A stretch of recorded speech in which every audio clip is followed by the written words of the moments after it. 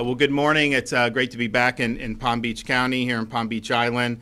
I'm going to make some remarks, and we are going to hear from Haley Robson and Jenalisa Cordovez, who were, both victims of Jeffrey Epstein back in the day.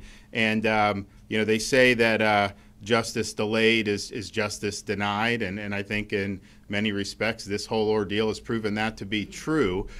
We came in as governor back in 2019, and I know there was a lot of questions about what happened down here. How did you end up with this situation where you had basically a sweetheart deal? And then, of course, it did lead to this bubbling back up at the end of last decade. But the reality is the investigation was largely stymied because you didn't have access to the grand jury materials. And so we were looking and saying, okay, well, there's not much we can do. Clearly there was legal fights about that. But I think the legislature and I agreed that there needs to be a mechanism in some of these rare circumstances where people can get the truth and where we can try to pursue justice. And so we're now sitting here decades later, and you've had Epstein, and then Maxwell is actually in prison in Florida, and yet nothing else has ever happened with any of this. How is that possible given the magnitude of what was going on? And what was going on in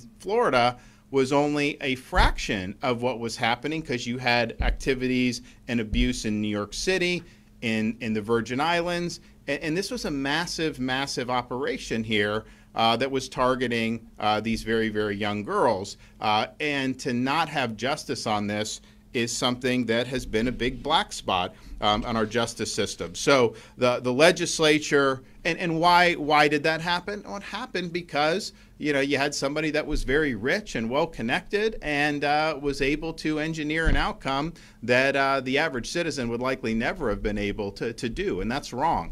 So what they're doing with this, the legislation I'm going to sign is going to say, and there are certain in Florida law now exceptions to the secrecy of the grand jury, and it's right there. And we have very strong grand jury secrecy laws overall.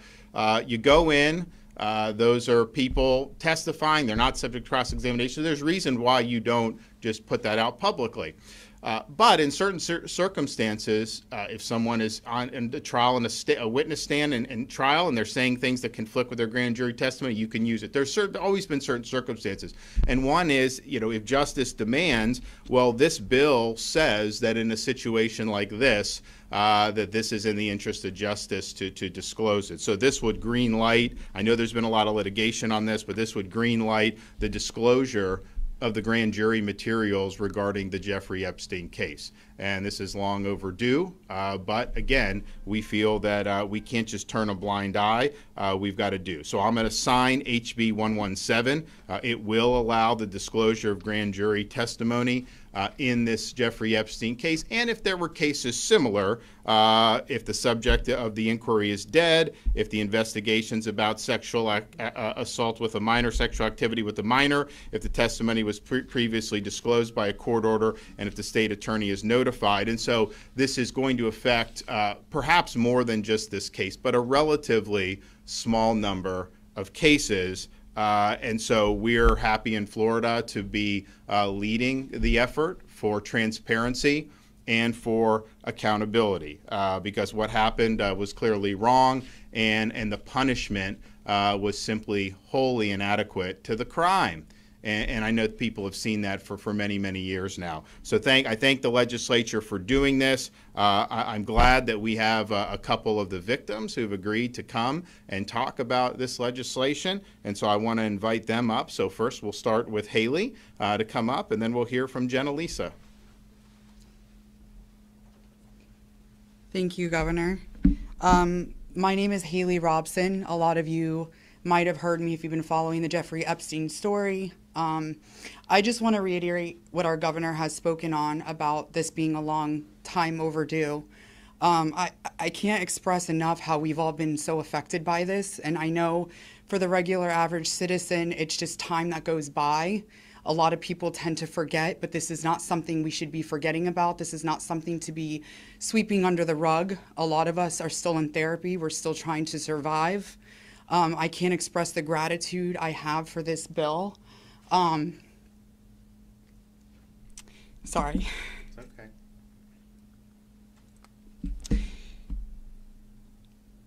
I never thought that this would be in our cards, but as I stand here today, I just want to thank all the people that believed in us, our attorneys, our therapists, everybody who came to support this bill, our amazing governor.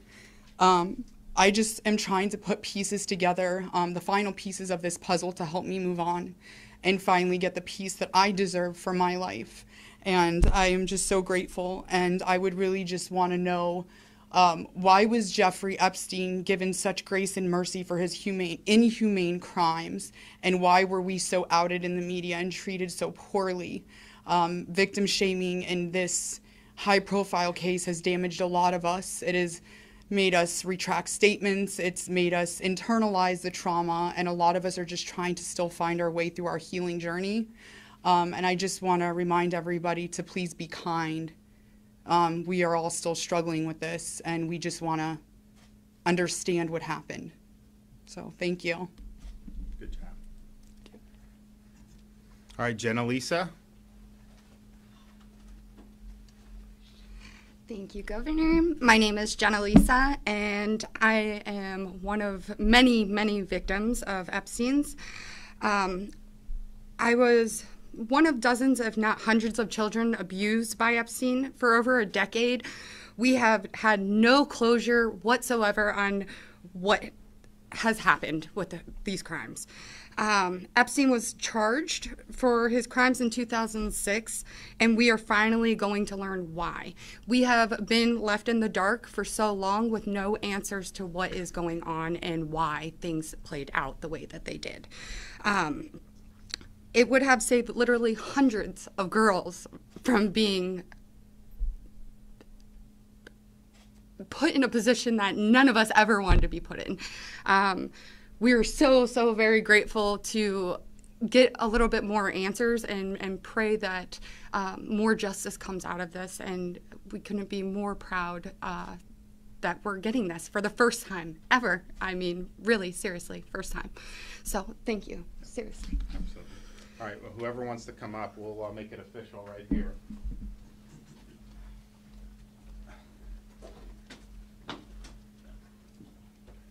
Need two more. Okay, perfect. Is today leap year? 29? Okay.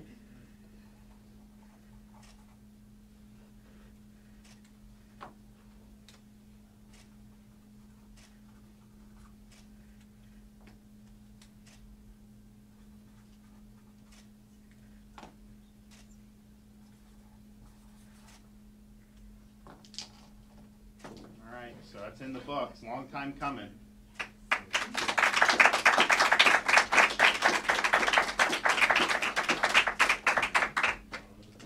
Sure. Yeah. Bring more down. All right. You guys want to stay up? Thank you. Do you want? Whoever wants to. Okay. We're happy to take questions. You know, both of the women are willing to also entertain some questions, and so just let us know. Chris? Yes, thank you, Governor DeSantis. First, I'd love to hear from some of you, the two ladies. What will this mean to you, and do you think you're finally going to get answers? And then I had a question for the governor, too, if that's okay. Go ahead, in front of the mic. I think that my journey is very different from some of the other victims. It's very unfortunate. I think I was categorized in some places I didn't belong. And I think that with these documents coming out, it's going to shed light to what I've known this entire time. And I'm just really excited to see what is and what is not going to be in these documents. And I think it's going to be groundbreaking. And Governor, thank you. Sorry. The prosecutor who gave this sweetheart deal was a man named Alexander Acosta. He was later appointed to be Donald Trump's Secretary of Labor. I'm just wondering why you decided not to make that an issue in the presidential primary. And I also wanted to know what you think about Laura Trump becoming the RNC chair. Well, so on these, the documents released will perhaps shed some light on, because I think a lot of people may not remember that this was a deal that was really engineered with the Southern District of Florida, the U.S. Attorney, or the federal. The case was not brought federally, which I think there would have been an ability to do that. Instead, they converted it into the state, which were the charges were relatively minor, and obviously the punishment was effectively a slap on the wrist given the severity of the crimes. So that has been a question I think a lot of people have had. This was something that was really scrutinized at the latter part of last decade. I mean, it got a lot of media attention.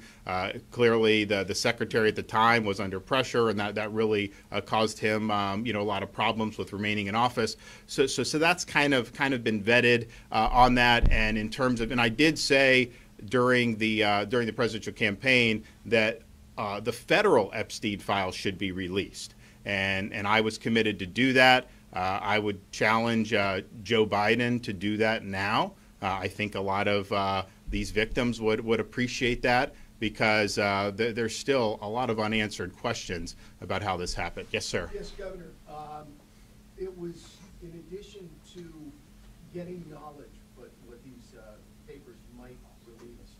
Is it also possible that this could lead to either more civil action or more criminal charges? And if it's a statute of limitations issue, would you be willing to go to the legislature to try to extend it the way it was done in many states with the Catholic Church in the various? Yeah, look, I think we would be interested in figuring out how to pursue justice. It is important. This is a rare circumstance. There very well may be actionable items that fall within the statute of limitations. Many of them may not, and then we'll have to see kind of how all that shakes out. But I'm open to being able to institute policies that are gonna try to right a wrong, because this was not handled in a way that delivered what justice required. And when I hear the women talk about never having closure, I mean, just think about that. Like, bad things happen in this world. It's terrible.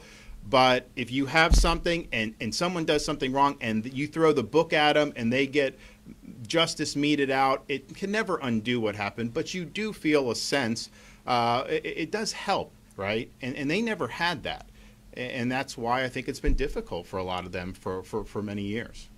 Governor DeSantis, I know that there's a process to all of this. So what happens now that you've signed this? Well, so this goes into effect on July 1st. That's typically what the legislature does when they do legislation. So that'll be the law of the land, and so this will be you can petition to get this released, and the law as written now will effectively compel it to release. If a judge wouldn't do it, you would be able to appeal and get that overturned based on the text of this new law. So I think that that's a positive thing. Governor, how soon do you think, going off that, how soon do you think we can start to see some documents? Well, I don't know. I mean, it's not. This is not a huge undertaking in terms of what we're talking about here. We're talking about one jurisdiction primarily where this is going to be done.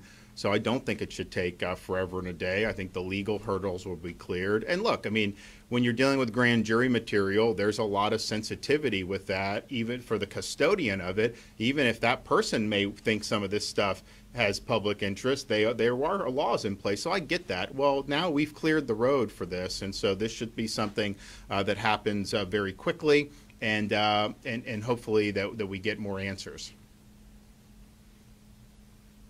You guys have anything more to say?